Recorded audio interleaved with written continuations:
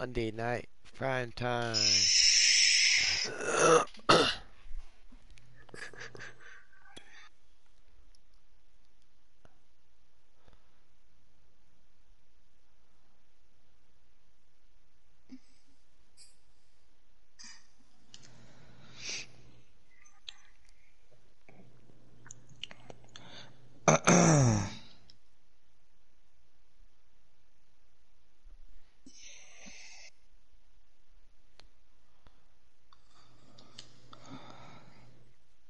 Carlton Davis. Tonight, from Lucas Oil Stadium in Indianapolis, it's time for Monday Night Football on EA Sports.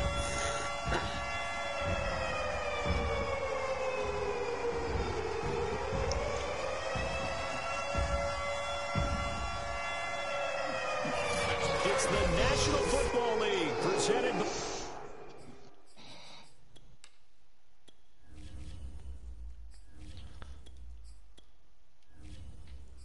by EA Sports.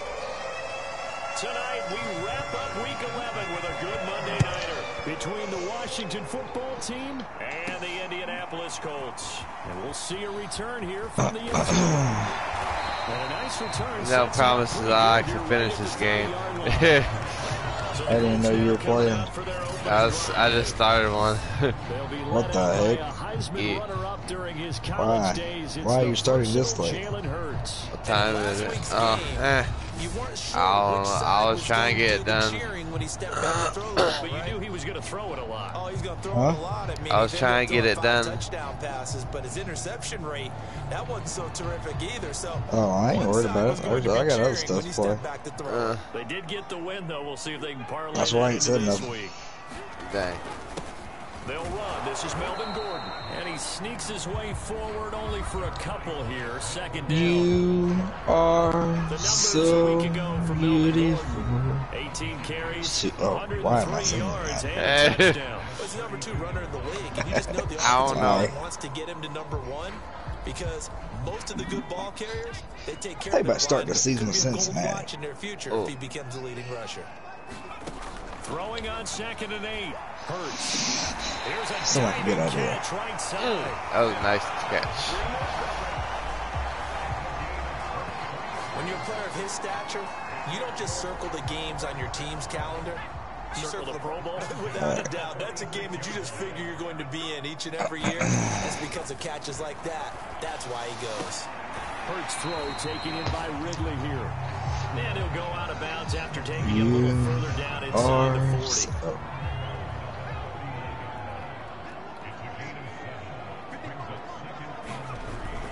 On 2nd down, it's Gordon. Yeah, push me forward. 30-yard line here, right at the 30. This running game's so important for them, and they know that. It helped lead him to a victory last week when he was over 100 yards. Let's face it, it's their identity, and that's what they want to play to. They want to be that team that runs the ball really well each and every week, and right now we're seeing a pretty good pattern of that happening. They go back to Gordon here on 1st down, and he'll maneuver his way forward for about 4. 2nd and 6. 2nd and 6.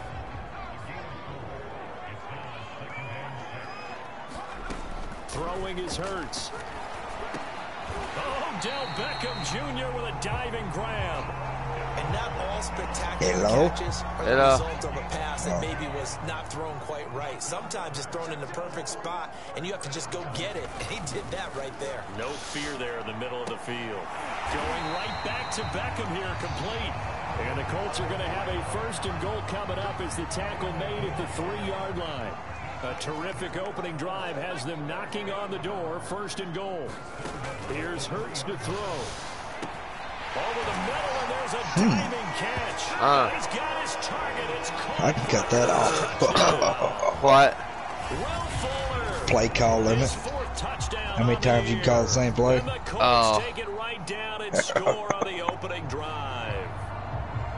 Looking sharp on that first drive. These guys are coming on back-to-back victories, and you see that kind of advancing into this game, don't you? Oh, no. When you have a team that doesn't get too full of itself, even though they've won 2 games in a row, you get the end result that we saw there. That nice opening drive because they're sharp, they're focused, and they're locked into everything that they're doing.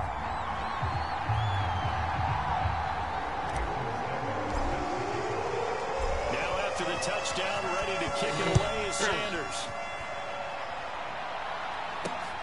Fielded just outside the goal line.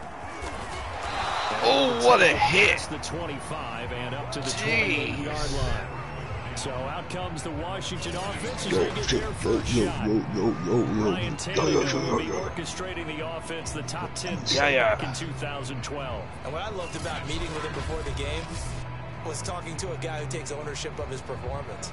2 touchdowns, 2 interceptions last week, but all he focused on was the loss, okay? And he did say, if I change my stats a little bit, not necessarily for me to look better, but that'll help my team. On 1st and 10, Tannehill. Left side here, that's the tight end Fan. Who's that? Oh, no, a Fan. Across the 30-yard line. Brandon, to me, what's important right here on this drive is for them to get at least 2 first downs. They've got to give their defense a chance to settle down, catch their breath a little bit after they give up a touchdown on the opening drive. Now a toss left side into the hands of his tight end, and he goes out right around the 39.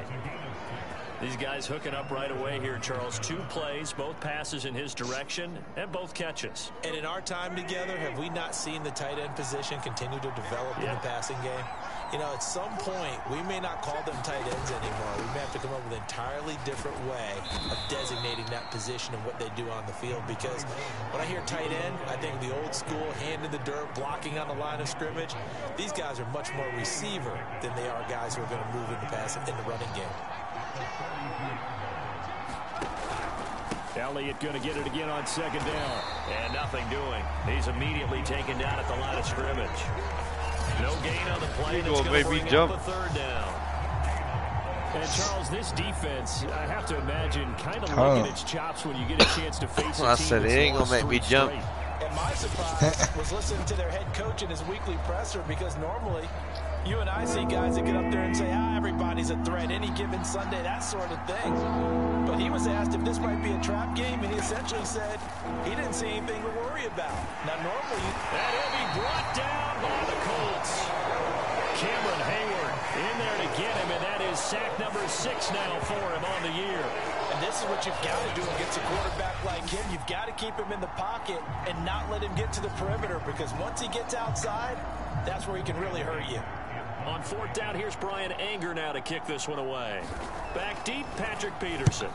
And this is away. It's a high kick, and he got all of it. And a fair catch signaled for and taken successfully. Second drive coming up here for the Indianapolis Colts. And, you know, it's certainly a lot of football left to play. We're not into December yet, but right now where we stand, they're in first place in their division, looking really good and looking to be a threat come January. And are you one of those early holiday shoppers, partner? Are you one of those guys get your list done? Because I think about every team has on their holiday shopping list right now. What's the number 1 goal? Make the playoffs. Number 2, win your division. Number 3, and I think the biggest goal of all, try to get the number 1 seed so you get that first-round bye and ensure you don't have to go anywhere in January and hopefully get to the Super Bowl that way. 8 yards of the completion, but now they face 3rd down.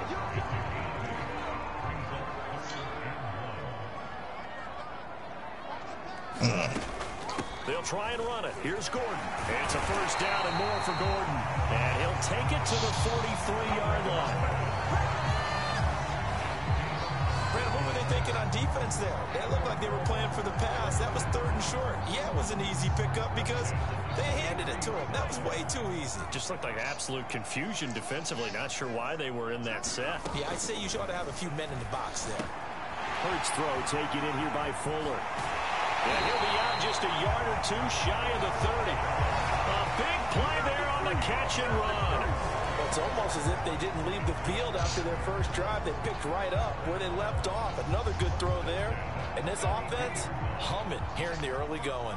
In Washington territory now. Here's 1st and 10 at the 32-yard line. First throw here, take it in as he's able to find Goddard. And he's going to get this down near the 20-yard line. Had the offense humming on the first drive. Not much has changed here on drive number 2. No, and I think a lot of times confidence just really kicks in for a team. They may have been confident going into the game, but once you prove it on a drive, it's hard to get out of that mindset, isn't it? And look, let's face it, we can always lock in on the skill position, guys. Those big fellas up front, they're really making this offense go early in the game. And he gets it inside the 10 to the 9. 42 yards rushing for him now on just 6 carries to this point. Well, they're making an effort to get the ground game going tonight. So far, it's working. I like what we're seeing from the offensive line. They seem to have the leverage going, and they're controlling things and reestablishing the line of scrimmage, moving that defensive front backwards. But also like what the runner's giving us, too. It appears that he's been waiting all day. I was doing so good. It's Desmond Trufant. No Just more. down across the 15 to the 16-yard line. And Charles, that's now 4 interceptions over his last 3 halves of football. Because remember,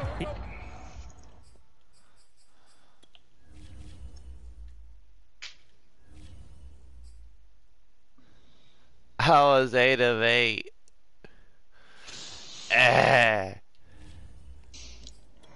Oh no, it sucks.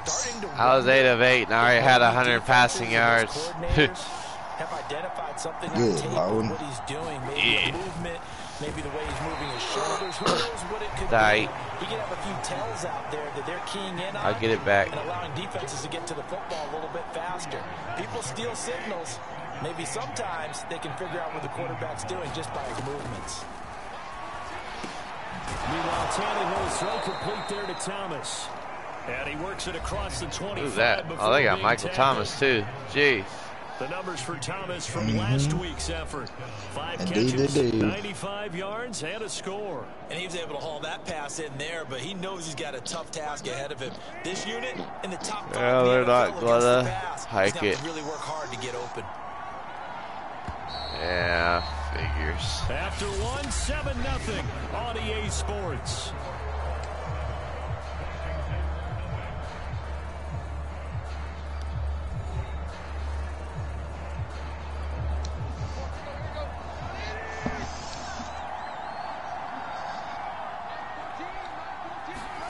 On first down, it's Tannehill. Looking left side, and it's complete. And he's taken down right at the 45-yard line. Might have to stay on fire like I've been. They driving down the field like it's nothing. Get all the credit. Sometimes I think in the huddle, the quarterback just says, hey, who's going to make a play for me? I just need something right here. And the end result there, nice first down. Drive keeps moving.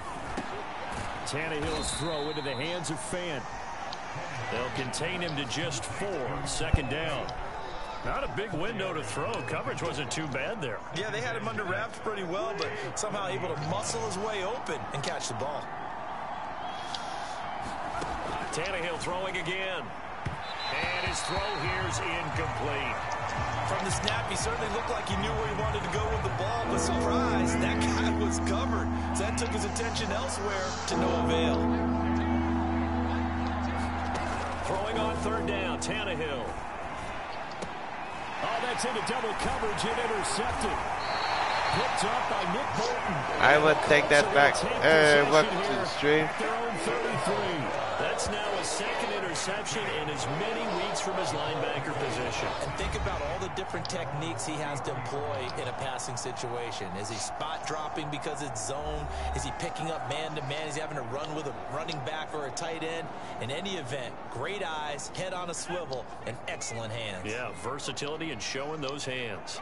The Indy offense at the line and set to go. And he's got Fuller. And past midfield almost to the 40 before being taken down. A big play that time on the catch and run. And this was a nice example of an offensive coordinator scheming his guy open. Just a little underneath route, just trying to free up some space, and it worked awfully well. Got him not just space, but plenty of room to run after the catch to pick up really nice yardage. They'll throw on first down with Hurts. A very quick pass to Ridley. And he's got this down almost to the 20 before he's dropped. Not only have they completed a couple on this drive, but they peeled off some pretty good chunks of yardage, too. Absolutely. Great start. 2 nice plays in the pass game. Now can they continue to feed off that? Now Gordon on first down. 48 yards rushing for him now in the ball game.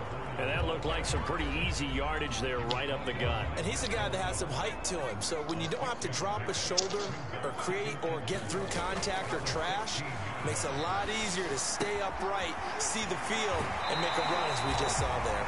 And he's down inside the 5 at the 4 before he's out of bounds.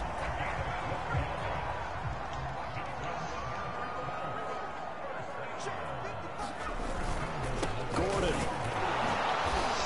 And he will push his way forward down to about the 3-yard line. It's a gain of a yard, and it'll set up 2nd and goal. Good first step there defensively, but they're still knocking on the doorstep, so maybe another run here? I think so. One of my favorite coaches used to say, son, if you could darn near lay down near the end zone and get in. And that is caught. Touchdown, Indianapolis. Calvin Ridley, his 6th touchdown of the season. And the Colts add on to their lead. And all about timing there on that short slant, Charles. Exactly right. That was timed up so well. The route, the throw, touchdown. Extra point up and good by Sanders. And that'll make the score 14-0.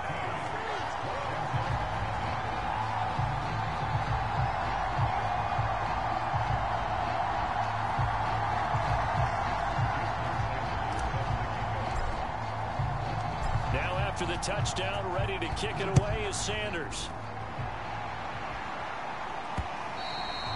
And that'll carry over the back line of the end zone for a touchback. Another drive coming up for this Washington offense. And they're in an early hole. The first drive, they threw the interception. That led to a touchdown. So decent-sized deficit early on. It is, but I think you hit the key words, early on. So they have to decide, do we even need to change game plan? Or do we just need to execute better and try and get back in this game? They go back to the air here after the INT on the last drive. And from the 25, they work this to the 29, a gain of 4. All defenses worry that whenever anyone catches the ball and has a head of steam coming out of the backfield, it can turn into a big play with missed tackles or he runs through people. But they were right there waiting, and they stopped him for a minimal gain. Now this one over the middle into the hands of his tight end, complete. A gain of 4 last play. They double that here and get 8. When you're struggling on offense, you're looking for anything possible to get you going. Sometimes you do it like basketball teams that don't normally press. You put a press on, bring people to life, make them move a little bit quicker. Maybe that'll help them as they head towards the half. And he slips up past the 45 before being tackled. And they'll use him out of the backfield, and sometimes quite a bit. They're just trying to get him touches any way they can. 4 catches a week ago, there's another one right there. A first down carry by Elliott. And he'll manage to pick up about 4. It's 2nd down. Well, on every play call, you realize it's not going to go for a touchdown. So a lot of your calls are setting things up for maybe later in the game. Trying to establish an inside run with toughness now.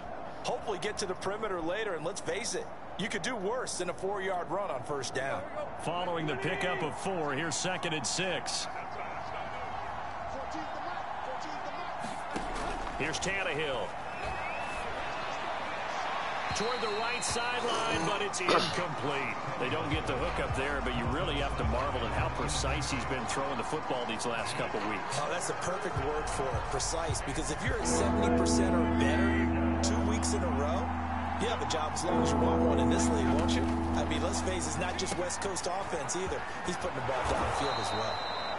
And they'll get him to the ground. He has another first down at the Colts 35.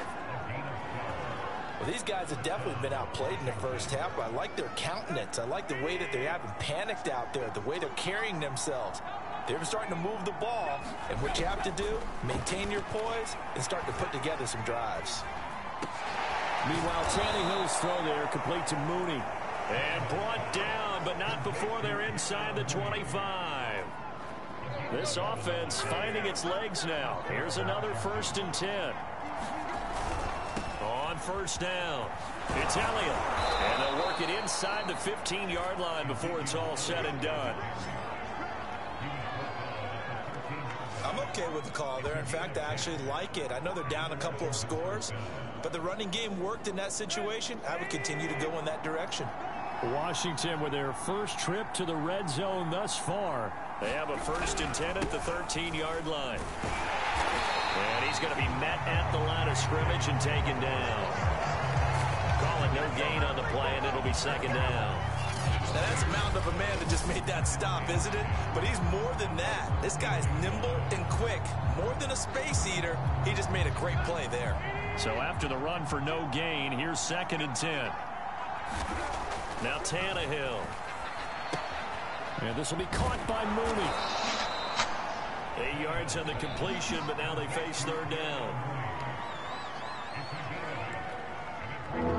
2 minutes to play, first half. It's 14-0.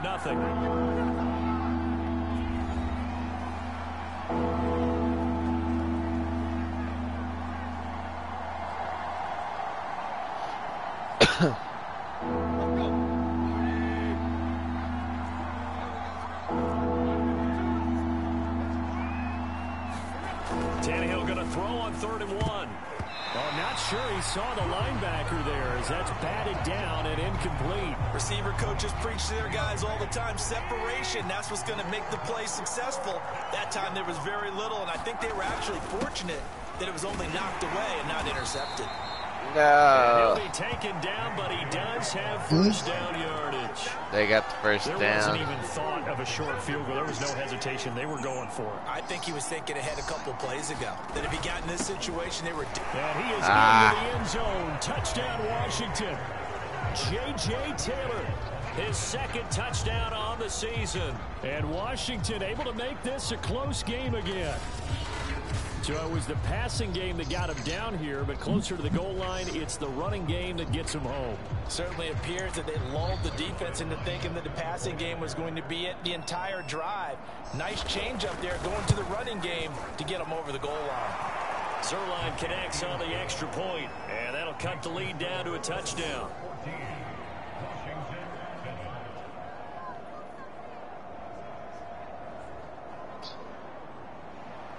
Now after the touchdown, it's Zerline. He'll kick it away. And they get the Bears.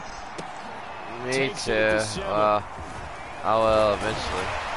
And all in all, a pretty solid Like return. I'm gonna go soon. I'm getting sleepy. I just got stacked back to back, so I'm getting sleepy, I think. And the numbers for the last drive, and he was perfect, which maybe isn't surprising because he has not missed a pass in this game yet.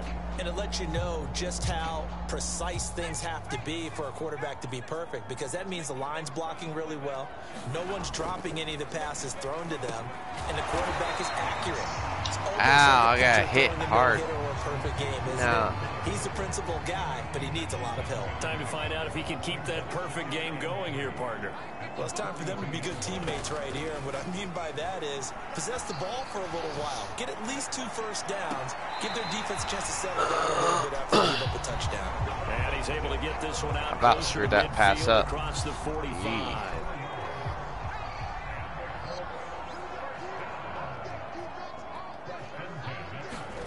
On 1st down, Hurts.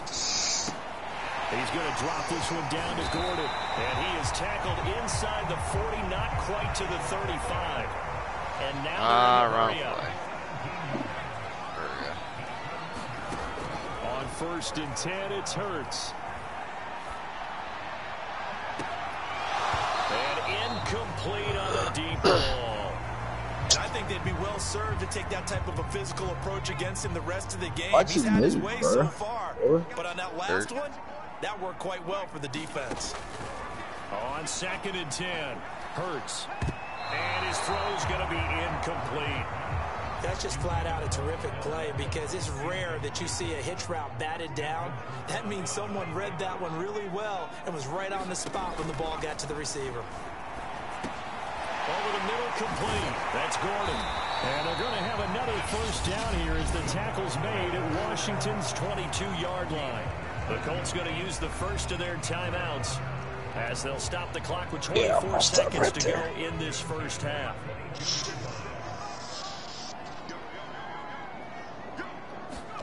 Starting to play stupid now. Dang. That's out to the flag for Gordon. And he is out of bounds right around the 10-yard line. This has been a nice answer to the touchdown drive against them a few minutes ago because they've come out and reestablished the tempo. A nice throw there, and they're putting together a very strong drive as a response. So not quite a first and goal. It's first and 10 from the 10. Hurts. Flush to his right.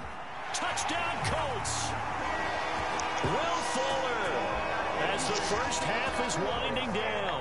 And the Colts will extend their lead here just before halftime. And that's certainly an important score right there because they gave themselves a 2-score cushion heading towards halftime. Now you got to force the other team out of their comfort zone, and it changes the way you approach the second half as well. How you want to do things on offense, and your defense feels much better too, having that lead. Extra point up and good by Sanders. And it's now 21-7. So that drive in total 8 plays. And the result for the Colts is a touchdown. So not much time to speak of remaining in this first half as the kick's away. And this will not be returnable. It's out of the back of the end zone for a touchback.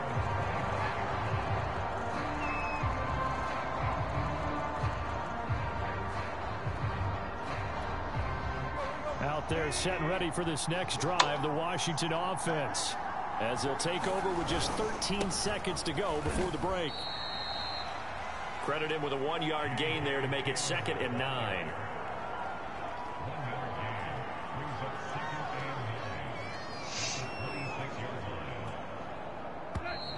Didn't they call a timeout? So we hit halftime here in Indianapolis with the Colts on top. As we'll head down to Orlando, that's where we find our man Jonathan Coachman at our EA Sports Halftime Report. Coach. Okay, Brandon, thanks very much. Welcome in, everyone, to our EA Sports Halftime Report. Let's get you caught up on for 225 passing yards already. We'll begin our tour up at First Energy Stadium in Cleveland. This ain't how I play. What the heck? Kyler Murray.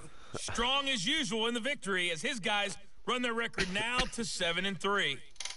And I still got a decent amount of rushing yards. Kansas City. To see what's going on with the Chiefs. And they were victorious in that one over the visiting Jacksonville Jaguars. Justin Herbert, terrific in the win as his guys up their mark to 7-4 with the victory. Finally, we finish at MetLife Stadium to see what's going on with the Jets. And they were losers in that one to the visiting Minnesota Vikings. J.K. Dobbins, a touchdown run in the victory. Meanwhile, in our game, it's been a back-and-forth first half. Who can put it together in the second half? For the answer, we turn it back over to our broadcast team of Brandon Godden and Charles Davis. All right, Coach, thank you, and we welcome...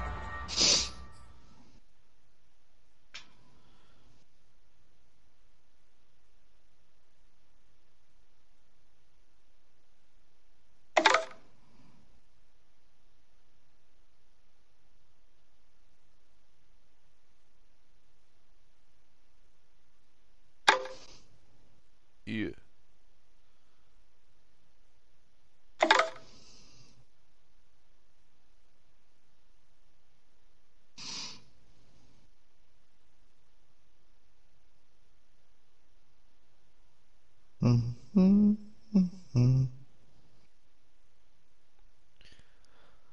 Okay, I think I'm gonna head to bed too.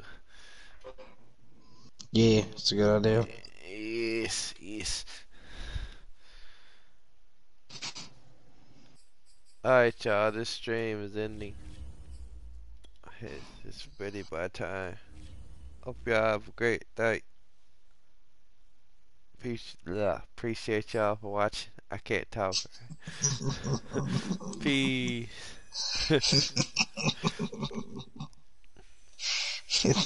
Wait, Mark's playing Vanguard. Is he? That's what it says. Huh. Maybe, I don't know, playing offline. Oh, that's weird. Why would it show up?